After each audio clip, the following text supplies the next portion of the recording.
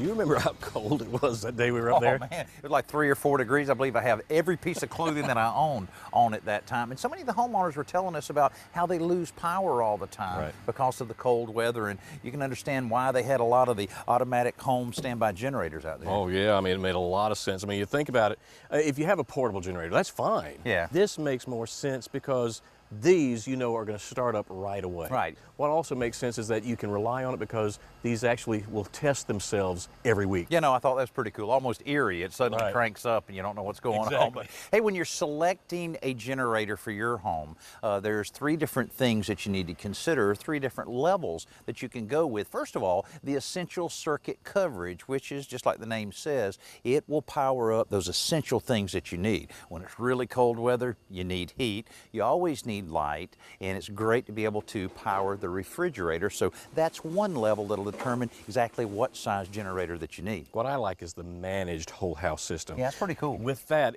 the machine actually decides for you. If you need to use the washing machine, it's going to crank in the watts for that. When it's not running, the dishwasher, when that's not running, the furnace fan.